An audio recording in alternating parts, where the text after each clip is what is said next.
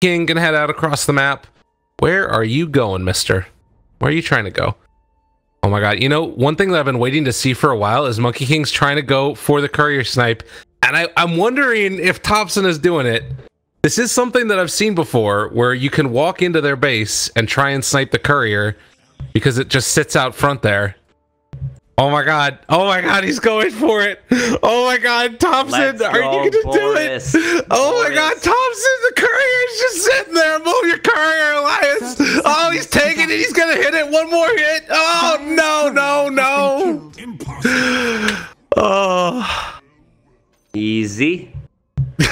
I mean, you do that stuff from time to time, and you can get away with it. Yeah.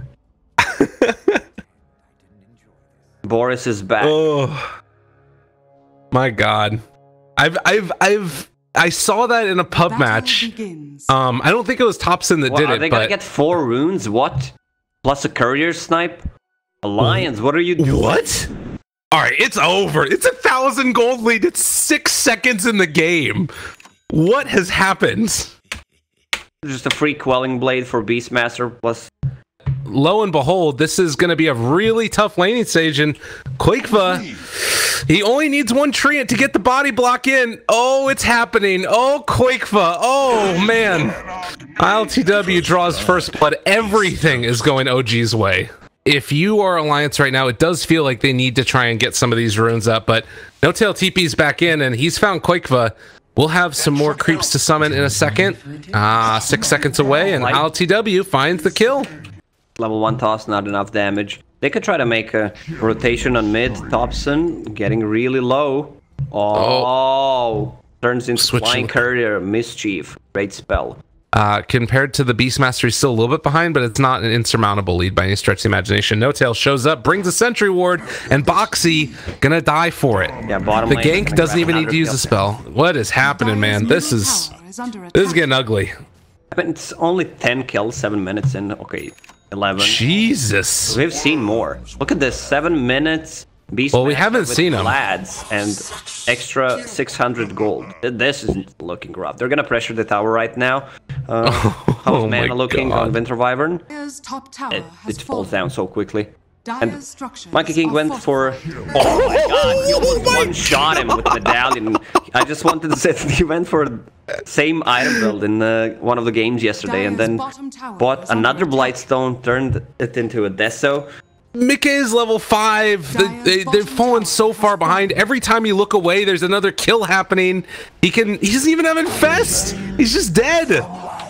Seb has a Vlad's and Medallion. This game has fallen completely out of hand. Thompson back in the base yet again, pulled back in by Taiga. OG are just doing whatever they want with Alliance right now. And the Ava, the toss, and the kill.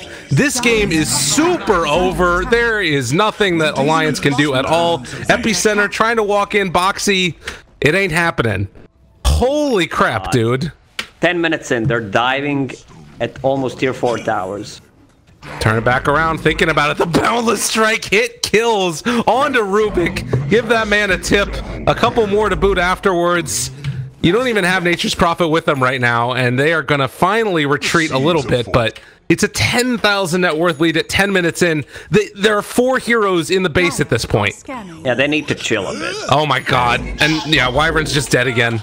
ILTW sensing weakness, and they immediately break the static link. Turn back around again. This Boundless Strike deals so much damage.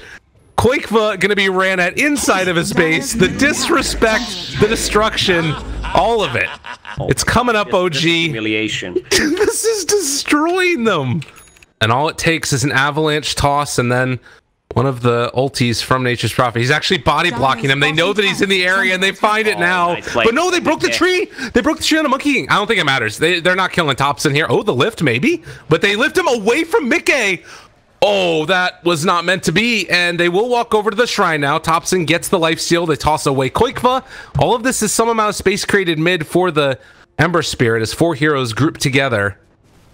And now the chase comes. They found themselves Quakefa. Thompson moves back in. This is going to be the Winter's Curse, which almost kills them off, actually. And they will bring down Thompson, but it comes at a cost, as Insania 2 will end up falling. And dancing on Insania, a triple kill for ILTW. OG completely dominant. I think that they realize it's a best of 5 and, well, gotta keep your energy moving. Rune of haste. Agya gonna be chased down. Boundless Strike connects. That one won't kill him, but I think this one will, as the Ember finds Mickey in the background. Sleight of Fist going out with the Maelstrom. Ticks as well, and Tagya gonna be still under fire, under control, and killed off. And ILTW, he does not care. He doesn't care about anything. He might care about this. Remnant gets him away for the moment. A Haster popped, living for the second, and this is gonna be the Aegis down. They have Winter's Curse available if they're able to hit it absolutely perfectly. Oh, look, the creep is getting the ward, though. It's taking it down. Oh, he knew. Oh, those creeps are still there. We have, what, 1, 2, 3 on Radiant side? Look at them. Dire are scanning. Gonna form a pack. Thompson, very ambitiously, gonna walk forward. We'll get hit by the Boundless Strike. Boxy's there as well. Thompson saying go. There's nobody else here to go with, buddy. He will jump away afterwards. So it looks like ILTW has decided to swap it back up and instead go for the Battle Fury instead of the Meteor Hammer. Oh no. What are you doing? I know. Feels bad. Hello, Quakefa. They walk at him. Epicenter kind of come out there, but Jerick's interrupts it, and they got Quakefa. Boxy does absolutely nothing, and ILTW finds 2 more over to the side. His Boundless Strike is a little bit bigger. They find 4 kills. Mickey trying to run, trying to hide. We'll have to just head back to the base, as this game, it was over at around 8 minutes, but it looks like it's well and truly going to be finished now, as they take a set of racks. Don't be so generous. Man, they got 4 runes, they got a courier kill, and everyone got the items, and they just snowballed from there. Also, the amount of sentries. I want to see how many sentries he bought for himself. That is a mid that we should all look up to. TI winning mid, everybody. Buys his own sentries. Take notes. Jerax being assaulted. Thompson there to help him out. Meanwhile, though, they've got Ember Spirit under a little bit of control. Buddy Remnant's away and is perfectly fine. Mickey trying to walk away. 6 seconds left for the Rage. Axes not going to bring him down. Meanwhile, Mr. Johan just punching the building. And ILTW shows back up. Doesn't able to steal some chains there, so that's going to keep him under a little bit of control. If they can hit the chains afterwards...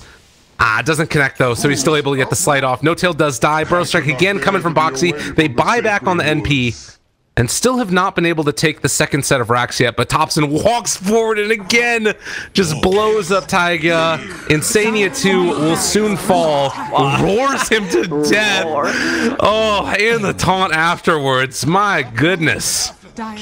Buildings are falling. That's another round of damage out. Boxy, the initiation coming from the Life Stealer. Is it going to be enough to kill off Seb at the very least? They will bring him down, but now they've just walked into the trap of the Thompson Wukong command, and Quakefa caught as well as he gets eaten up at the Sprout. 31-9. Feed the trees. And I think it's time to call GG. Yep, it's time to call it. I mean, Lifestealer still split pushing. When I say split pushing, he's out of the base. Midas is ready. You gotta use it, buddy. Now, LTW will not be caught as he is out of there. And bringing items out, bottle charges, everything, no tail. They can go and get some shrines if they want to. But I have a feeling that Thompson is going to look to one-shot somebody with his Deso. He needs another Blightstone. There you go. That's the dream. Nature's Prophet has one. I can't believe that Ember Spirit changed the Battle Fury. It was a little bit sad, isn't it? Could have ended it with style. Lifestealer. Top tower is under attack. He's spamming the teleport onto them.